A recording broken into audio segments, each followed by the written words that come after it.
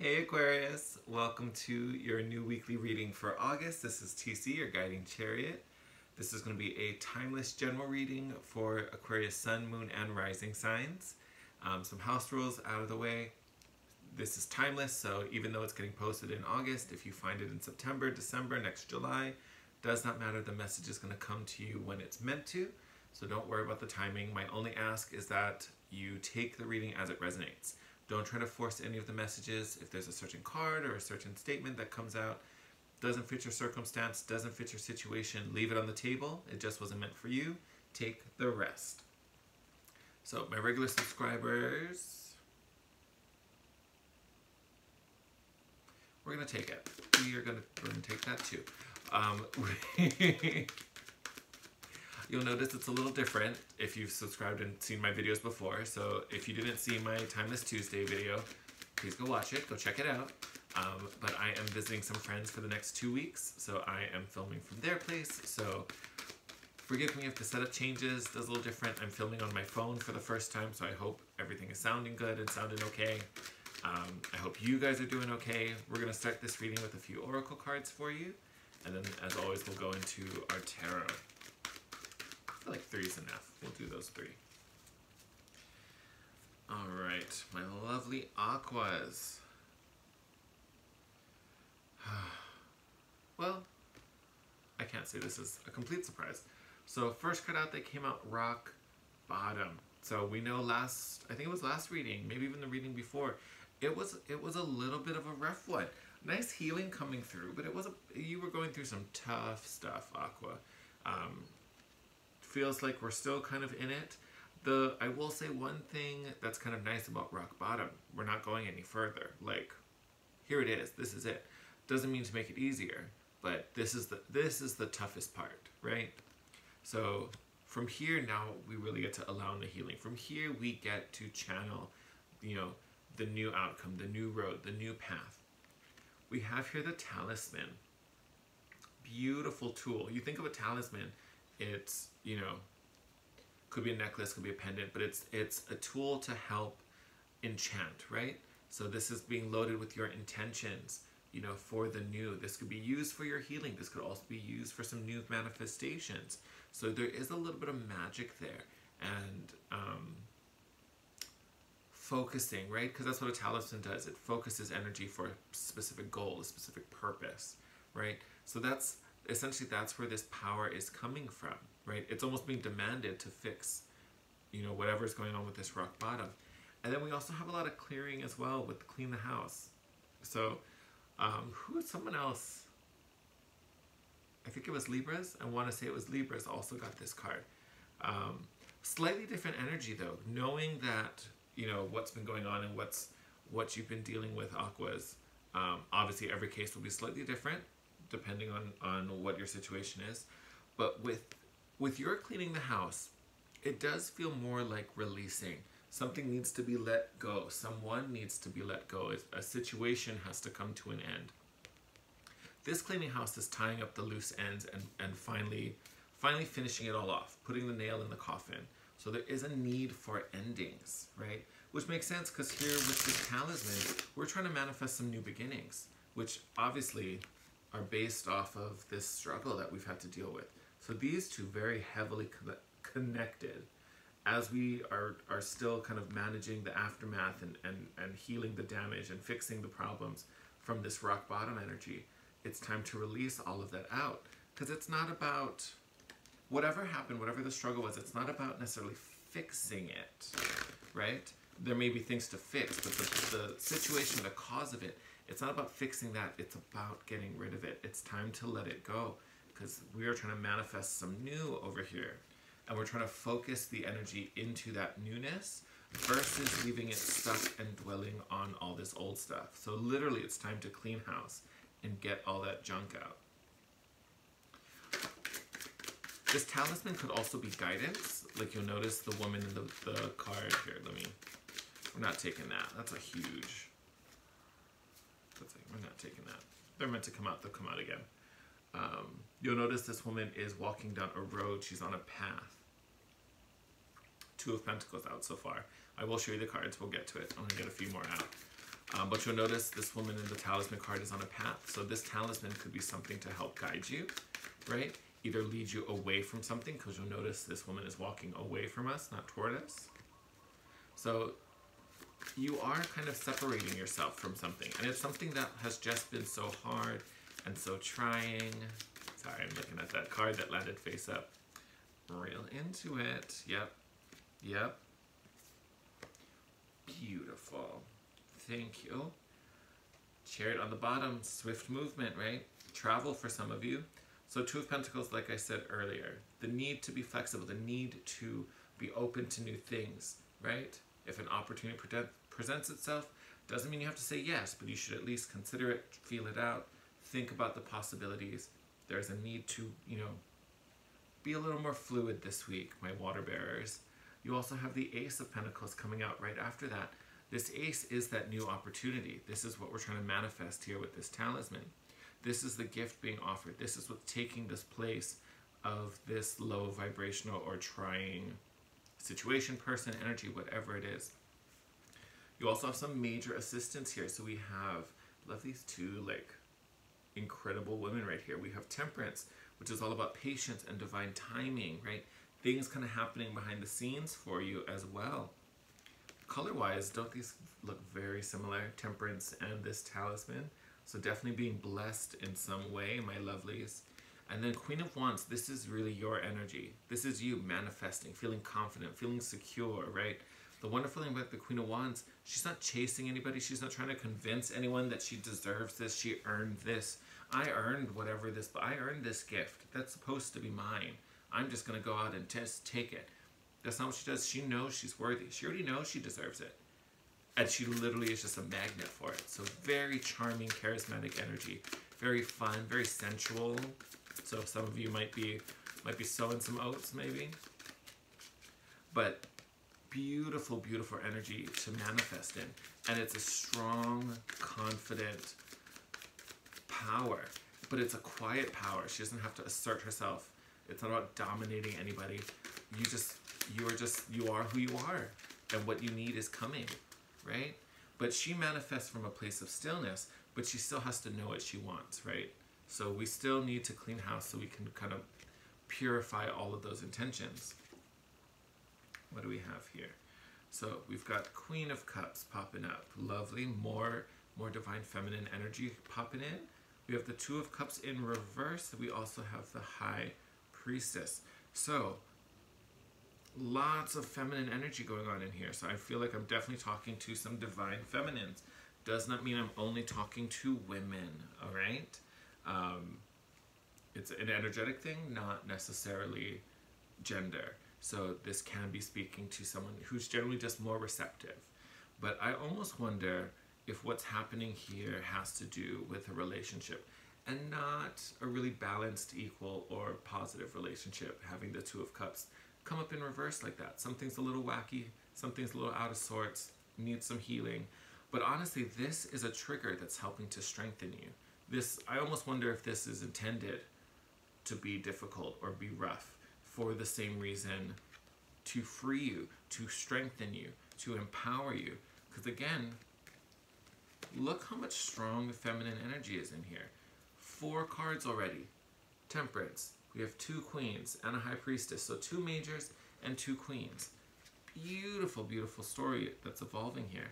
And this High Priestess is all about intuition, your inner self, your higher self. This is knowing your needs, your wants, what truly helps you to thrive, what your purpose is, why are you here, right? Again, you could almost argue this is like the High Priestess leading you forward with all of her secrets and higher knowledge and wisdom. So this really is a beautiful healing for you. I feel like we've talked about this already in the past weeks, especially this situation, right? There's definitely new love coming for you. Oh, you have the Devil popping up now. So it could be dealing with a Capricorn. Temperance is the card for Sagittarius, so it could be dealing with the Sag, possibly. High Priestess, maybe a Cancer or Pisces. Lots of people could be popping up here. But this Devil card is about facing those demons. It's facing those behaviors and those patterns of behaviors also that cause us to repeat cycles, that make us live through, you know, bad relationship to bad relationship to bad relationship. And again, oh, look, Six of Cups on the bottom. Better days ahead. We're taking that. Taking that. Totally lost my train of thought. I got so excited over this six. But again, it's the devil is all of those things that keep you stuck in this loop, because this is ego, right? This is ego trying to keep you where you are. Ego doesn't want you to grow and evolve and become wiser, because then you learn you don't need ego and that you are not your ego. You already know that, Aqua. I'm fairly confident most of you watching already know you are not your ego, right? You're so much more than that. You are a soul, not a body. Things are getting easier, but first we must face our demons, right? But that's why all of this strengthening is happening. This is something being done for you, right? Because without this lesson, we wouldn't break free. We wouldn't break this cycle, right? I swear we talked about this in a previous reading. I swear we did. Yep. Love this. So Knight of Cups and Nine of Wands. I love seeing them both reverse. Knight of Cups is this fool. It's whoever this person is. Because the Knight of Cups, upright, beautiful emotional offer, someone ready to commit, someone sharing his cup of love. In the reverse, this is someone who just loves the chase. Doesn't matter who you are, doesn't matter where you are, they just love the chase. Once they catch their prey, then they go chase something else. That is not the relationship you want. And I would almost argue that's been the cycle you've been in. Someone who took advantage of you, used you, didn't cherish you the way they should. That's the type of energy that's leaving, right? Because with the Nine of Wands here, we're letting it go. We're being willing to flex. We're being willing to move and try something different. Sorry. I think I have a dog hair on my nose. I can just feel it. Oh. Anyway. Nine of Wands. So it's a willingness to release that hold, to release that place. I've been trying for so long, or I've been trying to make it work with this person for so long, you know, and it's very possible you are loving them, you know, for the both of you, but that's not healthy. That's not what you want. That's not what you deserve. We're trying to release you from that. And so I love seeing these two together, the guidance and the need to be flexible and the willingness to surrender, the willingness to let, you know, these outdated ideas or these old patterns go, right? Because it's time for them to leave.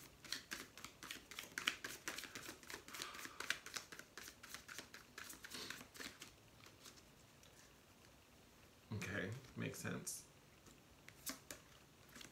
Ten of Pentacles and Three of Wands in reverse. So, Three of Wands. Yes, the card of waiting. Yes, the card of manifestations coming in. Seeing them kind of enter the physical. They're coming closer. In reverse, again, I think that's why this talisman and this cleaning house. Sorry, I couldn't remember what it was. Cleaning house are kind of coming in. With this shift, with this trying time that I want to say you've gone through it. I don't think it's something that's necessarily maybe still here happening now.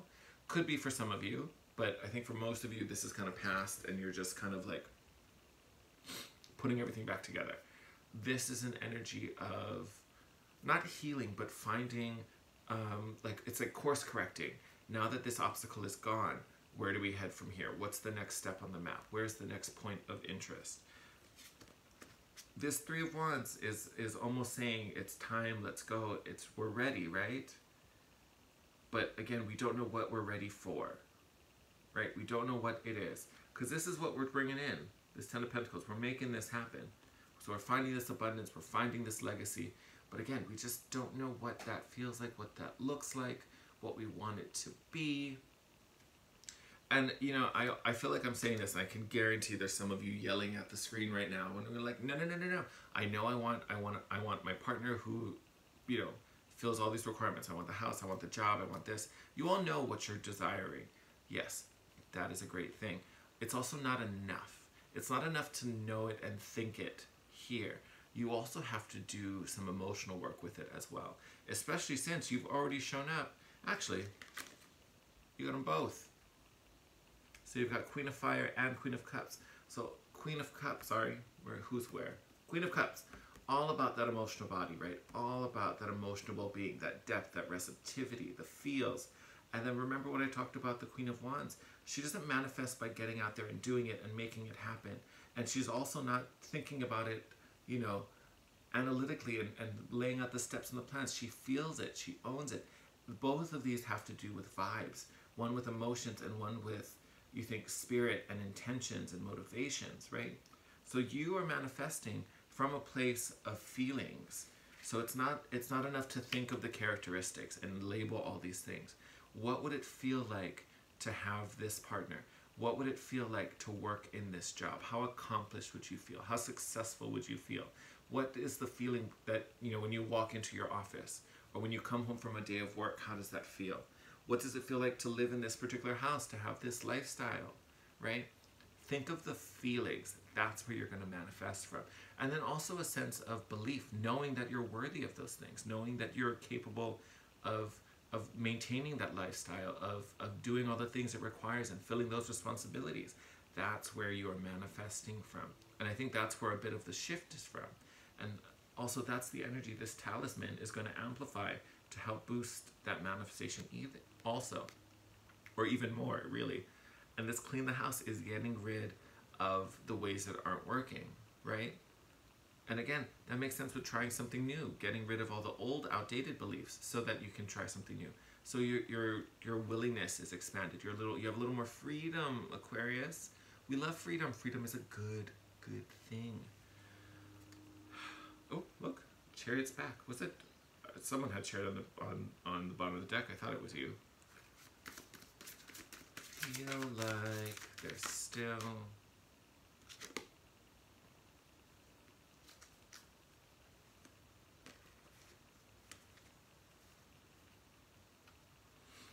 Now you've got the King of Cups. Love that. Love that. So yes, for those of you where this is a relationship, which I would say probably a lot of you it is, it's this Two of Cups. So it's either a past failed relationship, a current relationship that's kind of rocky, waiting for this new one because we've been through tons of cycles of guys or girls that just didn't do us right or were disappointing in some way or fell short of expectations. Someone's coming towards you. But again, this king is going to vibe with his queen. So on an emotional level, you both need to be ready and clear and open and receptive, right? Because that's going to be the proper match. We literally were talking about that with these two queens. So these energies, you truly need to be to embody to be the right match for this king. This person's going to be very aware of your emotional well-being, very aware of any sensitivities you have, right? Because if your emotional world is starting to get out of whack, that's going to start to affect other things.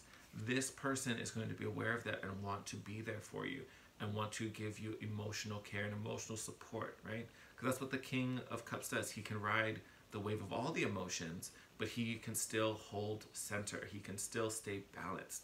The emotions don't run him, right? So he can be kind of reserved because he may not be super forward. He may not talk a whole lot. He also may not necessarily speak about his feelings in a way, but know that he understands that world. Know that that's what almost connects the two of you. And this is what you need, someone who can be emotionally nurturing to you, right, Aquarius? Because when someone, you know, it's so easy to, I don't want to say it's easy, no, that's not the right phrase. It's not easy to hurt in Aquarius. You guys are pretty tough. You guys can handle your own. But like when something disappoints you, when something falls short, it can create a lot of pain. This person coming in is going to be very aware of that, right? This person's going to know, you know, they might have to learn it once, I'm just saying, but you know, this person's going to respect that and know to treat you a certain way because of it, versus other people who probably, you know, blamed you for all these feelings, that was your fault for da da da da da. Like said all these really hurtful things that have made no consideration for your emotional well-being. That's not the case with this one. But again, you have to align your emotional space so when the two of you meet, you are the right vibration, right? I'm going to wrap up your reading there. Aquarius, it's almost exhausting me. Like, this was rough. This was rough. But again, it was something being done for you to free you from this old cycle and to help you kind of realign yourself to this new path. So in a way, we can totally be grateful for this moment. May not have enjoyed it, but we'll look back and laugh one day. That's exactly how it's going to go out. All right, my loves. Take care of yourself. As always, I love you. I love you. I love you. Take care. Be safe. Thank you as always for all the love and support you share me. If you like this video, I'd appreciate if you could drop a comment down below. Hit that thumbs up button. If you're not already, please subscribe and join our crew of Ride or Dies. We get together every week and talk messages and astrology and crystals and tarot and all kinds of fun stuff. So coming back, make sure you hit that notification bell. Until next time, stay safe in this crazy world of ours, and I will see you in your next video. Bye, Aqua.